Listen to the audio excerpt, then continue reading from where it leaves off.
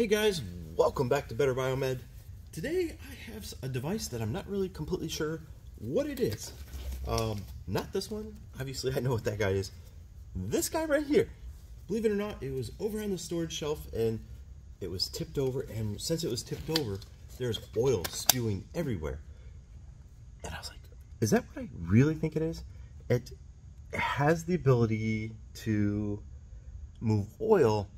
It's not hydraulic because it's got a compressed or compression capable hose coming out of it with a quick connect, and I can't exactly power it on because right here's the power cord. So I figured, let's go ahead and take the opportunity. Let's go ahead and open it up. If there's oil inside it and it's got a hose like this, that means it's either a vacuum pump or it's an air compressor. Not really sure which type. Some are like the diaphragm style, which you can see over here. This guy, that's a diaphragm style pump. It's got vacuum and it's got pressure, so depending on which reed valve you are connecting your hose to. But this guy, it's only got one hose coming out of it, and I have never seen this device before, ever. But it was on the shelf and the oil was leaking out, and since the oil was leaking out, it obviously has to be serviced before you can connect power, because somebody is going to turn this guy on without any oil inside, and depending on the type of vacuum pump or compressor, you could completely destroy it. So anyway, it appears to be 120 volt. Again, I don't know, I can't really tell. It's got European style wiring, so that is the brown, blue, and the green. It could be natively 220 volt, although I kind of doubt it given the fact that it's here in America. I've never opened this up. So it's got a shield on the front, very cool. Alright, so it is a vacuum pump. And the reason I can tell that is because right up here we have a muffler, and this guy is a serviceable part. Let's see, is this the style that just pulls off? I want to get this guy out. There we go. There we go. Okay, so it's got a muffler, and the muffler is completely saturated in oil. That's a huge no-go because, as you guys know, depending on the type of compressor, oil is not compressible. And since it's not compressible, if this was a piston-style pump and the cylinder was full of oil, it would be deadlocked, possibly to the point where it's going to be a failure. So by the looks of this guy right here, I would almost venture to say it's a rotary vane. I don't know. Let's go ahead and open it up. Let's continue taking this guy apart, because if there's oil in the reservoir right here, now I'm really curious. This is a Ulvac Kinku G10D. Not really sure. It says pumping speed 10, 12, whatever. Very cool. Very cool. So it's a pump. Alright. It's air pump. Air pumps are also vacuums.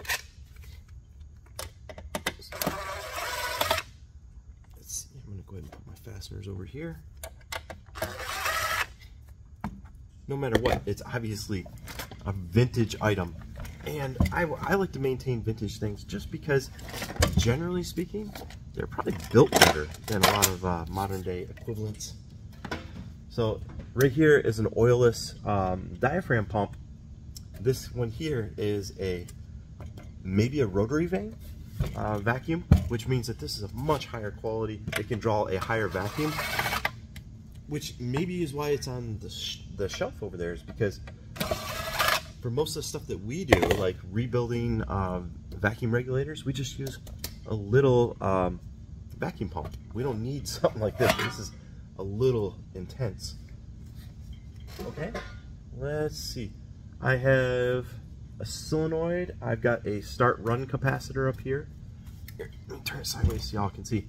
So here's my start-run capacitor. Right here's my solenoid. And I don't know what's the triggering mechanism for this guy. There has to be a triggering mechanism because, you know, it's going to be what, pressure activated or externally activated. I don't know. So you can see why I wanted to get in there and open it up there's a lot of things where hydraulic oil will deteriorate. A lot of rubber seals cannot handle hydraulic oil. So you want to clean that stuff up as best you can. That's what we got here. So there's a bunch of notices on this guy. It's got a Panasonic motor. Very cool.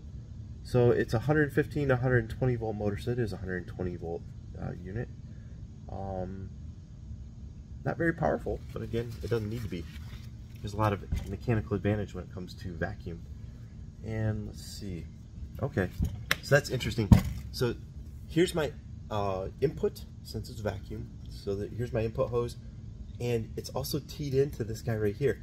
So I wonder if this pump works too hard, if it triggers the solenoid and opens up the solenoid and vents vacuum so that you don't blow it up. I don't know. Very curious about that.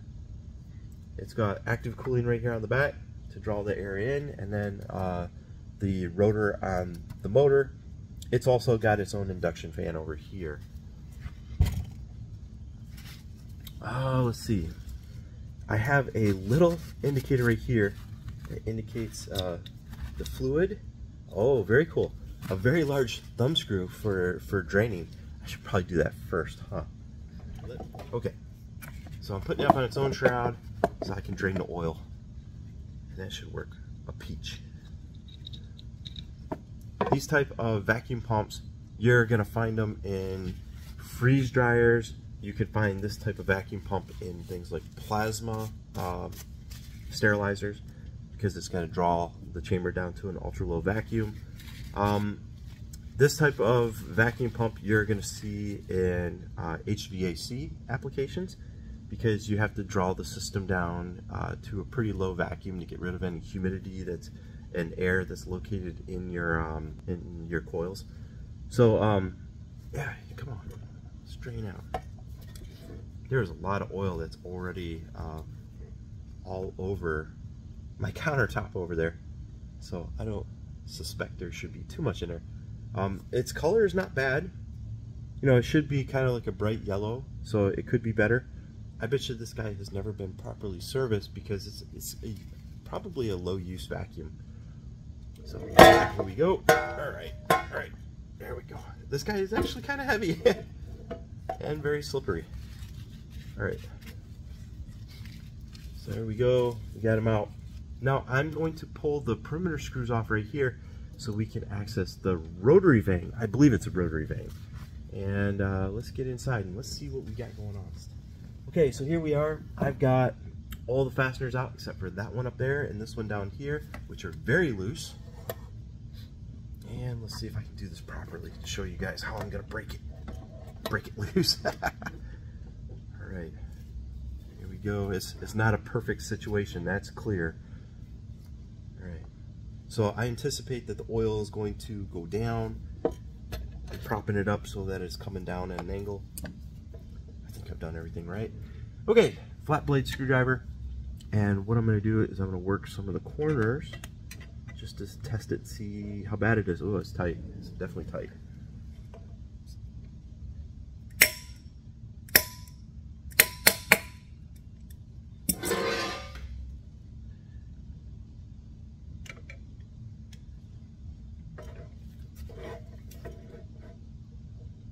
There we go. Alright, so I broke the seal, and it is being retained by the top and bottom fastener, so that's why it didn't shoot off. That's perfect. Okay, so now let's go ahead and take those last two fasteners out. Bottom one first. There's some oil coming out. Come on.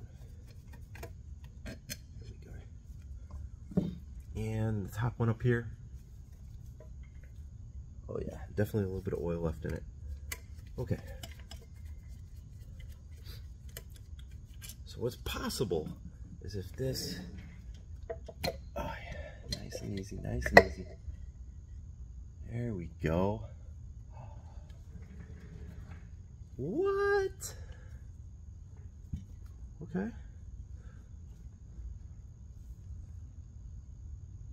What is this? I got two reeds right here and right here. And that means that the rotary is in here. Oh, that's wild.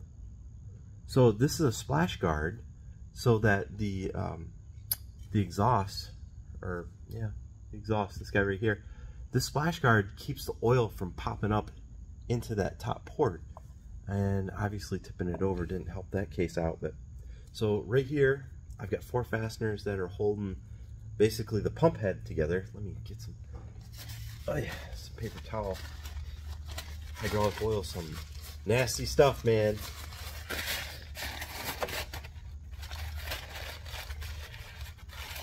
All right. So this, I do believe, is a rotary vane. Just a really, really efficient one. Wow. Okay.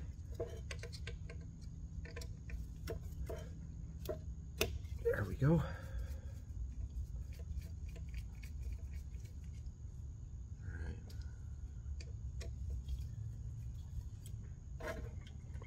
Wow. Do you know how hard it is to grip a screwdriver when you have oily hands? Now, these are Weha screwdrivers. They do a pretty good job, but holy cow. That takes some grip strength. All right, here we go. And the last fastener. Little guy right here. What? Did you guys see that? This guy is so efficiently machined that this plate is kind of stuck on just from the fluid pressure, you know, between two flat surfaces. Very cool. All right, so this is a, well, it's a single stage rotary vane, but it's a dual head. All right, so let me turn this guy so you guys can see it. No. Almost lost my hydraulic oil. That would have been a mess. Okay. So rotary vane pumps are this guy right here. You can see that there are 2 spring-loaded vanes. So there's 1, there's 2, and there is an ellipse. I can't even talk this morning. So there's going to be an ellipse in here, and it's going to have compression and exhaust. And up here at the top, which you can barely see, let's see if I can get you guys in closer. So right here at the top, there's a couple reed valves. So what it is they're sucking in air, and that it's sealing it off. So that's what's creating your vacuum, is those reed valves, and the fact that this pump, it can draw such a high vacuum because the chamber's small. The smaller the chamber, the smaller the motor can be that spins it. It just has to revolve more times to capture a larger quantity of air. So I have no idea what the RPMs are on this guy, the RPM 60 hertz. I'd be really curious how fast this guy's spinning. And all it's doing is it's rotating these guys around. Let's see if I can do it. So you can see there's spring-loaded wipers, and they wipe the chamber, and that is what creates basically the sealed chamber. So it sucks it in, and then it compresses it, just like that, as it rotates. So right here you got compression, right here you have suction on this side. Very cool. All right, well, all the surfaces in this guy are beautiful. There's no debris inside the pump head. So now I feel completely safe on going ahead. Let's seal it back up. I'm gonna fill the reservoir back with hydraulic pump oil or vacuum pump oil. And then I can go ahead and terminate the power cord, and I have a functioning, this got to be a high suction or ultra low suction vacuum pump. Probably ultra low, not very high volume, because there's one pump head here, there's another pump head right here, there's 2 of them. See it? 1, 2. And because there's 2 and they're tiny, they can probably draw a lot of suction, but at the same time, not very much of volume. Anyway, there you guys go. that's inside a motor. I had no clue what was inside this thing. Now I know. It's safe. I can finish it up, put it back in service. Anyway, guys, I appreciate you watching. I want you all to have a very Merry Christmas. I'm just here cleaning up the shop a little bit, obviously making a little bit of a mess. I'm going to clean up, and I'm going to go home, and I'm going to enjoy Christmas with my family as well. Y'all have a good time.